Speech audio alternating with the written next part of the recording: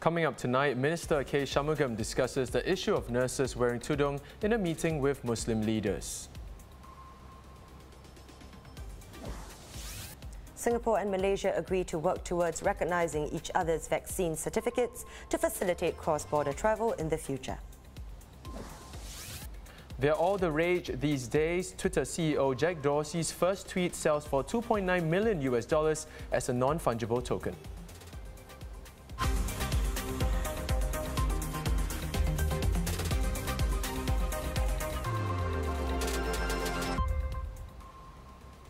This is the Straits Times Newsnight. I'm Dylan Ang. Good evening, I'm Chow Suen.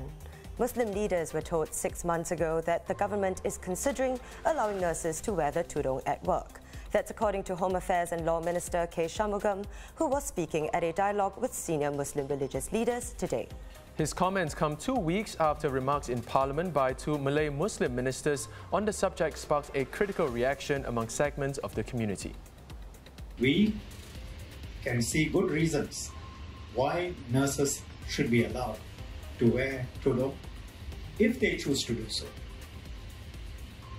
And I said this was being discussed internally, and after that, our view, there is likely to be a change.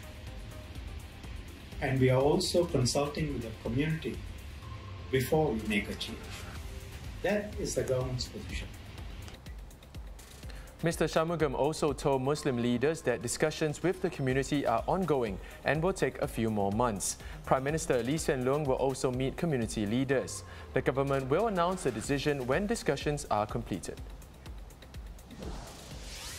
Now, if you're hoping to travel to Malaysia, you might just have something to look forward to.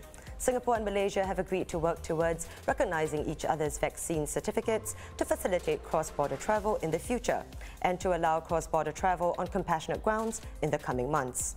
In a meeting, the foreign ministers from both countries agreed to progressively restore cross-border travel for other groups of travellers in addition to the existing reciprocal green lane and the periodic commuting arrangement. In a joint statement, the two sides also vowed to continue to make progress on their respective national programs to vaccinate long-term residents, including Malaysians residing in Singapore and Singaporeans residing in Malaysia.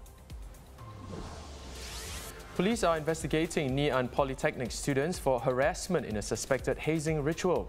In a video making the rounds online, a group of men in black t-shirts can be seen urinating on 2 naked men in a shower cubicle on the poly grounds. The 2 men were made to squat and face the wall. In a statement, the Polytechnic said that they have identified the students involved and are in the process of conducting an internal disciplinary inquiry. It added that investigations have revealed that the incident did not take place during our freshman orientation program or as preparations for this orientation program. In other news, $369,000 worth of electronic vaporizers and components have been seized by the Health Sciences Authority in the biggest seizure of its kind. 3 suspects were caught during a raid where officers confiscated thousands of e-vaporizers and e-vaporizer pods. If found guilty, they face a fine of up to $10,000 or jail for up to 6 months or both. In the Strait of Johor off Woodlands now sits one of the world's largest floating solar farms on seawater. It's capable of potentially offsetting more than 4,000 tons of carbon dioxide per year, equivalent to the greenhouse gas emissions from over 900 passenger vehicles a year. Hostel residents of some 13 units in North Tower of the National University of Singapore's University Town have undergone PCR tests after traces of COVID-19 were detected in the wastewater there. Affected residents have been told to remain indoors until the results are out, expected to be in 2 to 3 days' time. The Straits Times understands that most of the North Tower's residents are international and postgraduate students. An update on the COVID-19 situation here. 13 new cases were confirmed today. Now, all 13 were imported and had been placed on stay-home notices upon arrival. There were no new infections in the community or from migrant workers' dormitories.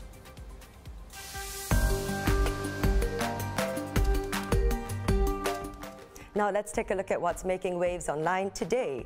Remember that digital-only artwork that fetched 93 million Singapore dollars just a couple of weeks ago?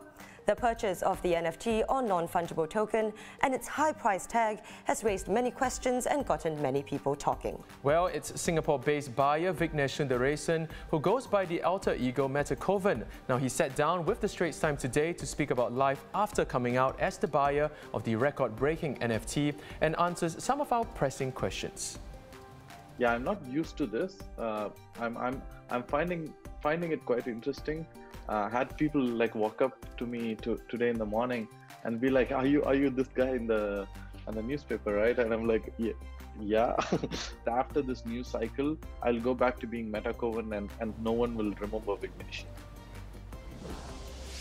And speaking of big bucks, it seems like paying fantastic sums for NFTs is the new craze. A Malaysia-based businessman has just paid $2.9 million for Twitter founder Jack Dorsey's first ever tweet as an NFT. The buyer, who is Sina Estavi, chief executive of technology firm Bridge Oracle, has likened the NFT to the painting of the Mona Lisa. Mr. Estavi tweeted, "This is not just a tweet. I think years later people will realize the true value of this tweet, like the Mona Lisa painting." Looking for a sweet incentive to get vaccinated? Pity we're not in the US, because Krispy Kreme hopes to provide something special for Americans to get a COVID-19 shot. Customers who show a valid COVID-19 vaccination card at any outlet can receive a free original glazed donut every day for the rest of 2021. Yes, that's one free donut every single day through the end of the year. No purchase is required.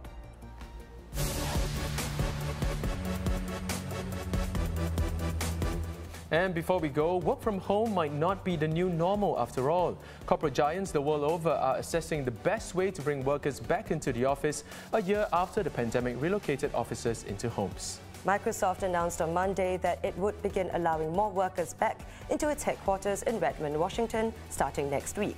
And more companies are likely to follow suit. Just today, a survey by KPMG showed that most major global companies no longer plan to reduce their use of office space after the coronavirus pandemic. In fact, just 17% of chief executives plan to cut back on offices, down from 69% in the last survey in August. This survey, which covered 500 firms scattered across 11 countries, was conducted between January 29th and March 4th.